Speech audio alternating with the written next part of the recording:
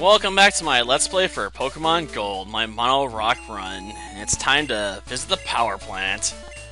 Oh joy.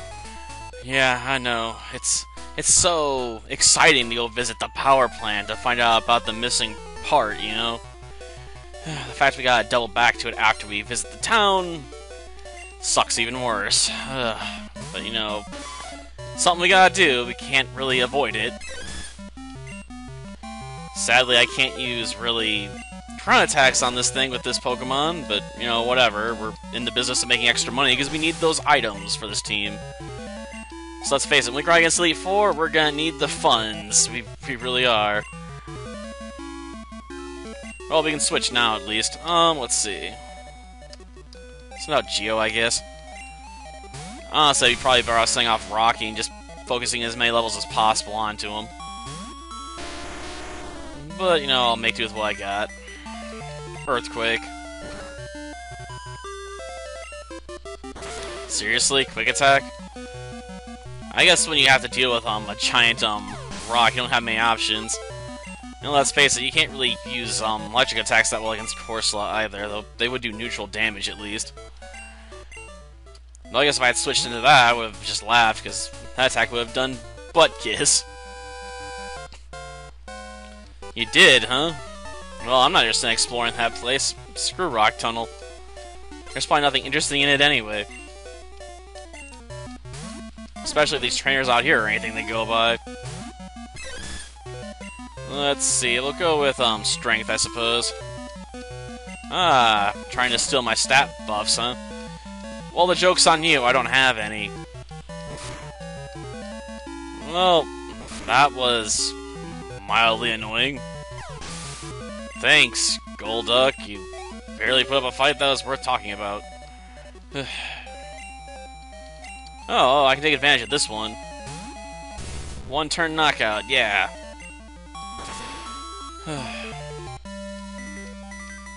Man, just ugh. And most of the stuff I had to talk about, I already talked about in the Moemon episode when it came to some other stuff going on right now. Though, if I get these 3 videos done, I'll only be 3 videos behind on my current goal of 7 videos a day, so I guess if I push, I can average it back out before I go to bed tonight. Maybe. Basically do these episodes and go back and do the Misty episodes and upload those too, I guess. Because right now it's already technically Wednesday morning, and this would be the fastest way to get some episodes done, to be honest. Because these tend to be shorter as of late, because I'm usually focusing on smaller segments of the game. I don't know when I'll get back to Ruby, Sapphire, and Emerald at this point, to be honest. Maybe after I get caught up on some of the other ones, or just knock them out. Because honestly, I don't like Generation 3 that much, so it's hard to get me really motivated to work on the grinding in those. Usually the grinding ends up going into other projects. Like last night, I was working on grinding in Uzumaki Chronicles 2 to prepare for the Sasuke Survival Mode run. I'm still not done with that. I still need to do more grinding to hit max attack and ninjutsu attack, as well as higher defense on both my defenses, as well as I need to grind more HP, but at least I made progress on that. Not as much as I'd like, but progress. Why were you singing? Seriously, you gotta practice your, yoo-hoos and your lady calls. Well, honestly, I haven't been to a picnic in a really long time. I do remember worrying about the ants, though. Stinking ants. Always trying to climb onto the table and steal all your food. Especially if you lay on the ground. Ugh. It's a nightmare waiting to happen. Mirror Coat, I guess. Darn it. If only there was a move for bouncing back status effects. So you paralyzed me, and now you're trying to lower my speed even further. Darn, I should just knocked it off from the get-go of the strength attack. But it shouldn't prove too much of a hindrance, to be honest. I mean, some of these things probably have any good grass techniques. Oh no, I've been seated. But you can't put me to sleep to get the most use out of it. So it's mildly irritating. Ugh. Darn it. Only stealing like an eighth of my health at a time, but it's enough to be annoying, I suppose. If some paralyze kicks in, but honestly, Leech Lead Sleep's a better combination in my opinion. You shouldn't have to worry about your opponent damaging you while you're trying to seed them, after all. So you can get some absorption without, you know, taking any hits in return. Of course, you never know when Sleep's gonna wear off, because it works for 1 turn to 5 turns, depending on how lucky you are. Ugh. But still, it's my preferred move. Because, you know, paralysis just isn't very reliable sometimes. Not unless you're gonna combine it with, say, confusion or flinching. Then it can be devastating. But only if you pull it off successfully. Which isn't always the case. Ugh.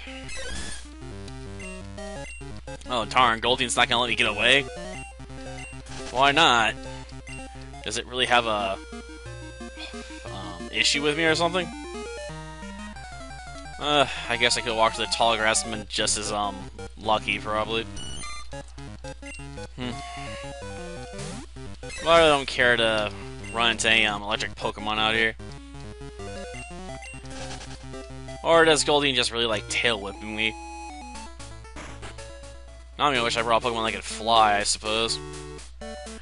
That'd mean having 2 slots set up for that, and I really don't care for it. You are, huh? Yeah, I really don't know why anyone would want to ruin your generator. Other than just 'cause, I guess. But honestly, the Gold Run's the only one with a flying Pokemon I can use, because it's the only one I bothered catching one with. It's also the main reason that last episode was so short, because I didn't have a cutter on hand. Yes, the main motivation for that was because I didn't have a cutting Pokemon, but then again, by the time I got done with it, I was pretty tired of these games anyway, because, gosh darn, going through all those trainers boring. I mean, if they were a credible threat, it'd be one thing, but as is, it's just tedious, busy work. Give me an opponent that's worth my time, people, you know? And no, I'm not gonna try and do competitive, because honestly, I just don't have the patience for all the stat grinding and stuff you'd have to do for that. It takes a lot of effort to become a good competitive Pokemon trainer. More effort than I'm willing to put into it, at least. Let's put it that way. How am I littering? When did I litter? How did I litter? And you know what? I'm not gonna even worry about it. It's probably just making stories up. Darn. That's gonna hurt. Darn it. Well, up it comes. Well, it's not like I was gonna win with that tactic. If I wasn't paralyzed, I probably would have popped it before I even had a chance to go underground the first time. Primeape, huh? Well, I'm not gonna leave you out there then. Let's face it, being as slow as I am, I'm probably not gonna survive a couple punches from its fist. But I think Rocky can take care of it with an Earthquake real quick.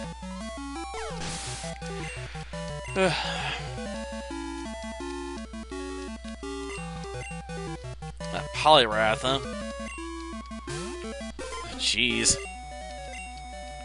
2 type combinations I really don't like here. Water and fighting. But I'm not gonna give it a chance to surf me if I can help it. If it did that, it'd probably be able to win despite the level gap. Possibly. I think Poliwrath puts a lot more emphasis on physical attacks than it does special ones. Yeah, let's just use Cut.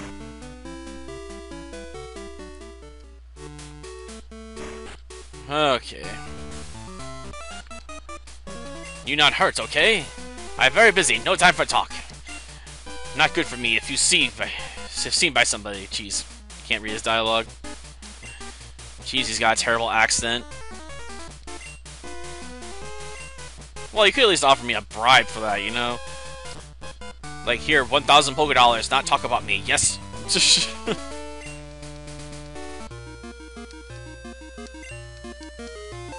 Well, at least we got the part. Guess we should go return this. That might actually allow us to just skip out on him altogether, for all I know. Somehow I doubt it, but, you know, whatever. If we have to deal with him, we'll deal with him then. For now, I got a part to return.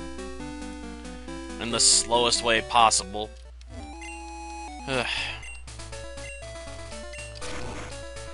Yeah, Shigarita, use cut. Ugh. Jeez. Could they have made this any more tedious? Ugh. I'm gonna have to make sure I have something I can use Surf on the, Psychic team. Well, yeah, I probably have Surf on, Dopey. Or is it Umi in that run? Sometimes I have trouble keeping track of their names. Jeez. That's why I usually refer to them by their forms rather than their nicknames. I work on so many games at once, it's hard to get as attached as some would argue I should. Then again, I've played through the game so many times, I've raced so many teams that it's hard to feel super attached sometimes. Like, all the Pokemon from my Fire run have been deleted, like Renamon is gone forever, despite being probably one of my favorite Pokemon ever, considering it came out victorious against that Kingdra. That was a big upset for a win there.